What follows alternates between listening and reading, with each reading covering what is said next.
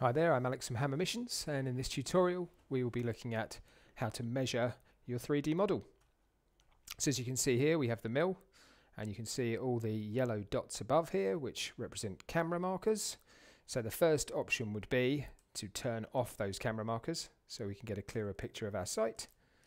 That is done using this icon here, which is turning hide images.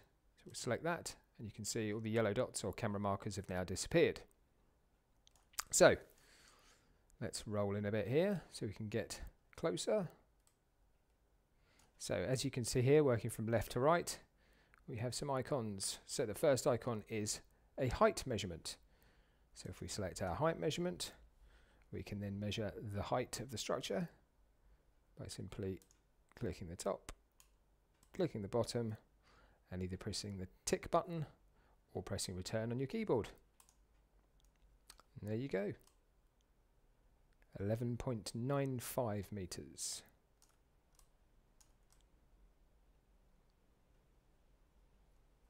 You can also look at that in full screen. There you go. I think we'll stay in full screen mode from now on, because we still have our measurement options there in the top right corner. So our next measurement will be length, which is also the ruler icon. So if we select that, we'll select a point to measure. So we'll go from here to here, press our tick or return. There you can see 17.57. As you scroll round or roll round, the points will stay there.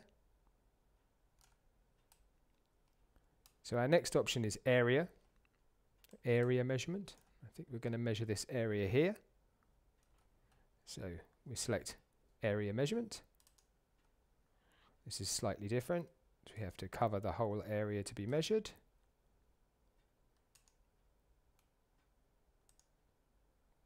And there we go. Press our tick or return, and it gives us our measurement, 23.53. Could also do that for another point on the map if we wanted to. We could measure this area here.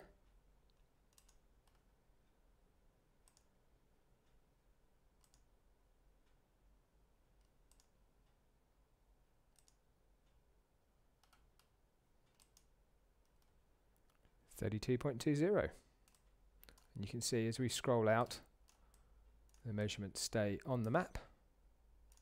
They stay on your 3D model. So our last option is volume. So we'll come down here to this pile of what looks like junk here. Select our volume icon, and then we shall select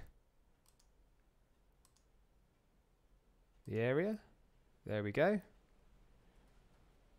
Then we can press our tick or return. This can take a little while for it to pick up the volume measurement. So there you go, 0.60.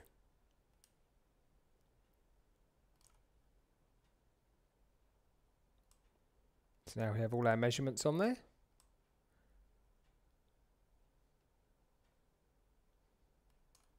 In this example, I shall show you how to delete those measurements. It's as simple as selecting the trash can,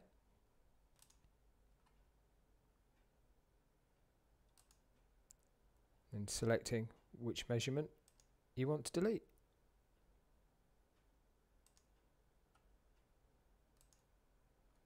And lastly, our volume. There we go. Back to an unmeasured model. So again, from left to right, you have height, length, area, and volume. I hope this video has been useful. Thanks very much for watching.